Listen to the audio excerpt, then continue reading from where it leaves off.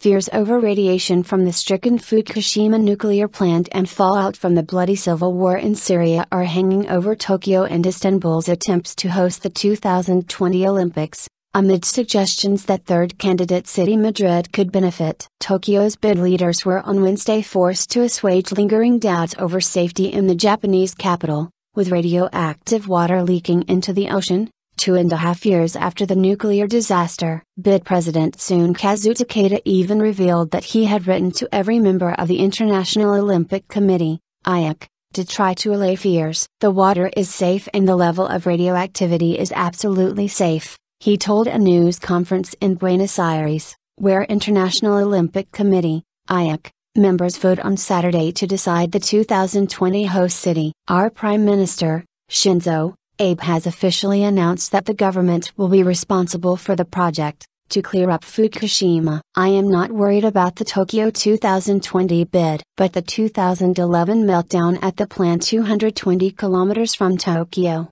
which followed a devastating earthquake and tsunami that killed more than 18,000, could still be a deciding factor in the vote, according to one analyst. Civil War. Wolfgang Menig, a sports economics specialist from Hamburg University, said the brutal civil conflict in Turkey's neighbor Syria, which has seen more than 2 million people flee the country, according to the United Nations, could also sway members away from choosing Istanbul. To my astonishment, it seems like it's going to be Madrid, he was quoted as saying by the Huffington Post on Wednesday evening. I talked today to the president of a national Olympic Federation and people are still afraid of Syria and even Iraq, even though that was years ago, affecting Turkey. There are also many concerns about the level of radiation in Japan. Menig, a former Olympic rower who won gold for West Germany in the men's cock states in Seoul in 1988, added that he favored Istanbul, but they lost their credibility with the protests sparked on May 31 by an environmental battle to save a park from redevelopment. The protests,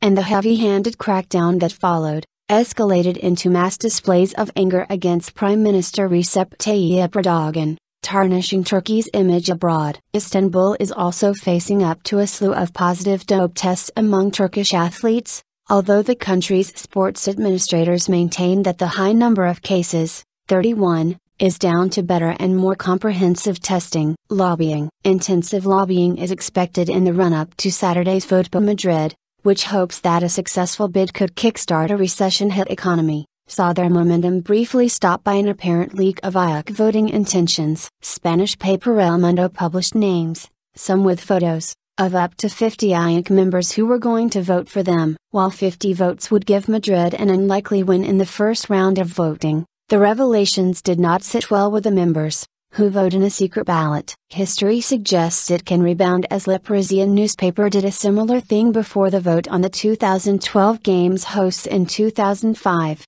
which saw London edge out Paris in a shock result. One senior IOC member said the revelations in El Mundo had gone down like a lead balloon with the members. But outgoing IOC President Jacques Rogge, whose successor will be appointed next Tuesday, said he did not believe that Madrid would suffer from the revelations. I would say that one shouldn't pay any attention or give credit to this type of information, said the 71-year-old, who has been at the helm for the last 12 years. Only the person who presses the button, the way the IOC members vote, on Saturday knows how they are going to vote. It won't harm Madrid's bid because my colleagues don't give this type of information any credence either.